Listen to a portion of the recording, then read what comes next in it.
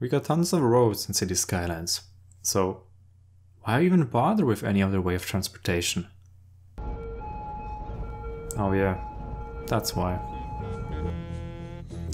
Also your Sims will love you for it. And isn't that what any good way wants?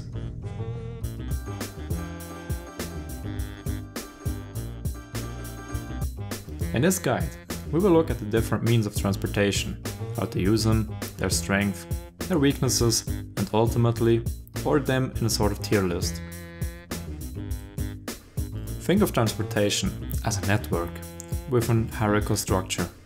So let us picture an ordinary person going to work. He gives his wife a kiss, then walks to the local bus station. From there, that takes him to the local train station, which takes him to another city, where he takes the bus again and walks the rest of the way to the office. So as you can see, we move up and down the hierarchy. We move up if we want to go to another area, we move down if we want to go to a specific location within the area. And the size of the area depends on where you are in this network.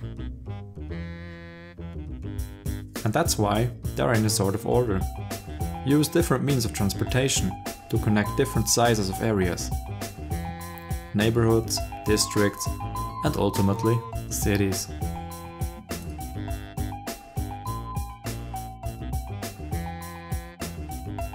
Yes, you read that right. Walking. For some reasons, Sims tend to walk ridiculous distances when you provide paths around the city. Or maybe it's just lazy me that I can't understand why you would do that.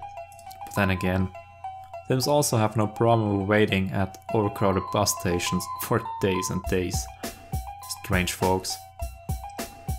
I built this little village here to demonstrate what Sims are willing to walk. And for such distances, you might want to provide your Sims with some food on the way.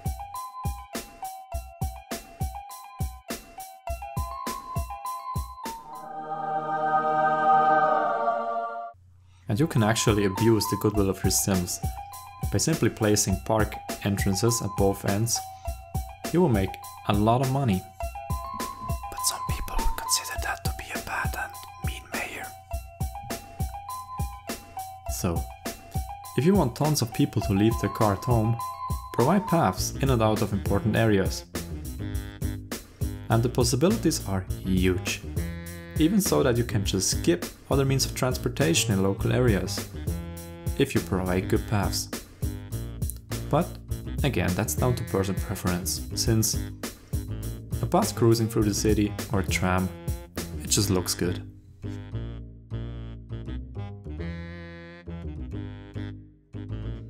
Taxis are more for tourists, and if you think about it, one taxi usually transports just one customer. So, in terms of efficiency, they are not the best. And again, they're intended for tourism, but where they can add value to your city is on the visual appearance. Because in my eyes, it just looks nice when you have a city full of taxis. So in that term, they can provide value for your city. But other than that, I would recommend to use other services.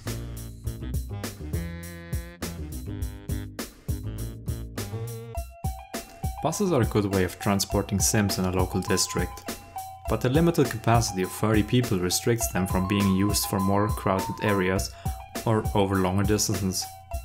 That's simply due to the fact that you will need an absurd amount of buses, which will simply result in a traffic jam since your Sims can't enter and exit a bus as fast as they would have to. There is actually kind of a way around that. You would have to build a lot of parallel roads and place bus stops on each side for each road there is. So you basically build a bus hub. The thing is, it still creates a lot of traffic and isn't as efficient as, for example, a tram, a monorail or a metro. So if you like the look of it, that's okay, but I'd say it's not the best way to do it or recommend it. The biggest advantage of buses is their low cost. It's fairly easy to earn money by using buses, but also remember, buses create noise, except if you use the new Biofor bosses that come with the Green Cities DLC. Also, try to place your bus stations right next to each other in different directions, so that people from one line can just cross the street and hop into the other line.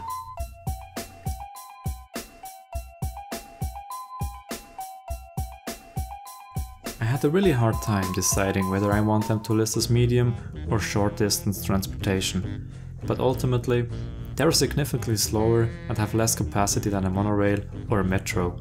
They can only transport 90 people, and therefore they belong in here. But you can connect bigger areas. The strength of trams is their independence on the road. The traffic can be horrible and they can just go through the whole mess. Remember, on four-way roads, try to place them next to junctions, because in order to get to the tram stations, the Sims have to cross the street somewhere.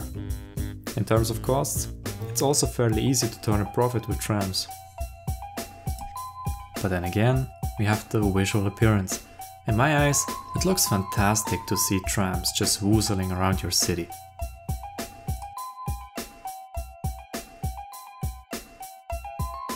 Now we move it up a notch. And no, you're also reading that correctly. When you thought the distances your Sims are willing to walk is insane, then wait until you've seen what they're willing to cycle. But keep in mind that cyclists will use normal walking paths, but not the other way around. Also, there are policies to boost cycling. We have the encourage biking policy, which simply makes citizens prefer to bike more often over motor vehicles. And we have the bike ban on sidewalks. This policy, on the other hand, bans bikes from using the sidewalks on regular roads and therefore forces them to either use the dedicated lanes on the cycling type of road or dedicated cycling paths that you can build. Disadvantages of cycling roads is that it lowers the land value slightly and it creates a tiny bit of noise. So what I would suggest is that you build a network of paths using the normal pavement path, but also build some cycling paths for areas that are further away, out of reach for usual walking. This will increase the maximum range that Sims are willing to cycle, for example to work.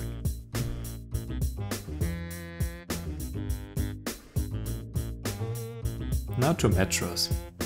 Metros score with the little room it uses and the fact that all of it is underground and therefore won't interfere with any of the roads and rails you've placed in your city. Also, the speed of a metro is remarkable. Add that to the capacity of 180 people and you've got a serious bad boy in terms of transportation. Metros are best designed in a circular fashion, because if a metro has to turn, it uses both lanes and therefore blocks all other traffic trying to get through. Also keep in mind that it creates noise at the entrance, so place some tree next to it or something else than residentials right next to it. For the maximum distance of a metro, well, it's suggested that the metro is a medium distance tool, but as you can see here, you can easily connect cities far away and it has no problem connecting those two. So whether you go train or metro just boils down to whether you like the look of rails or not, because with the metros they are hidden. Also, metros are a lot cheaper than trains.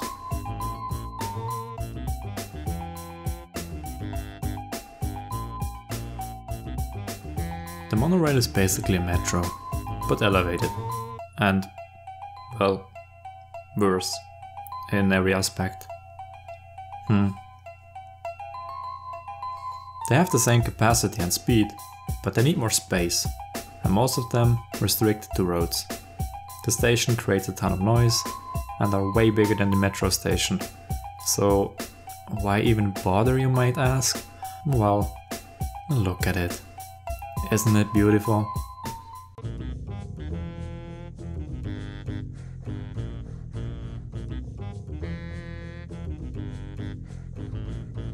Well, I said that you can connect faraway areas with metros. The intended way to do it is by using trains. And done correctly, they can transport whole cities worth of people. It has a capacity of 240 and it's faster than any other. Except for airplanes, but those don't transport your Sims, only tourists, so they kinda don't count. The biggest weakness is the price. Those things cost a ton of money. And in most cases, you will not turn a profit, not even break even. But the capacity can make it worth, to keep people away from driving themselves, and therefore keep your streets clear. Where to set up a train network?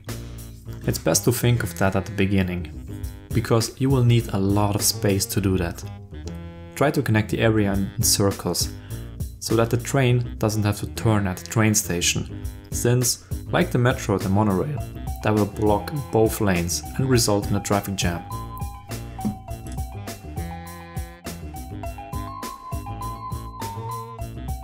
Now, you might rightfully ask, where are ferries, blimps and cable cars? Well, in my eyes, they are more of a gimmick. Well, except of the ferry, maybe, it is kinda a niche.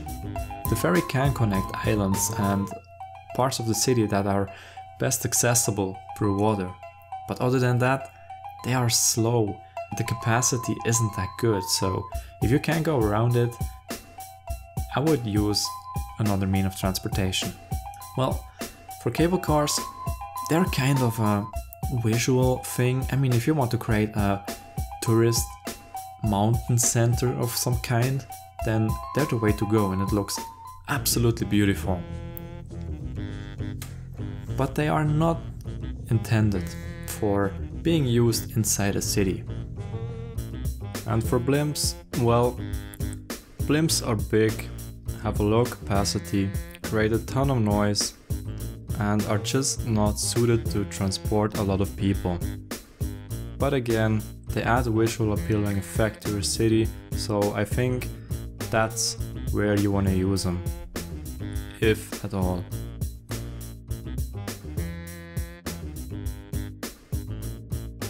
Now, I want to talk about cargo.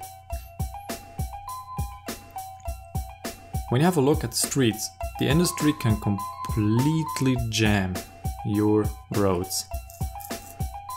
And in order to prevent that, a good way is to provide cargo stations near big industry areas or commercial zones. That's simply due to the fact that this way they can import and export goods directly at this station. In combination with the policy ban heavy traffic, they can make your roads much more clear and also reduce noise. You can either go for the cargo train station or the cargo airport. Just keep in mind that it will ultimately result in red numbers on your budget, since they don't bring any income, they just cost you a weekly cost. But they can help lower the traffic in your city, so I think it's still worth it.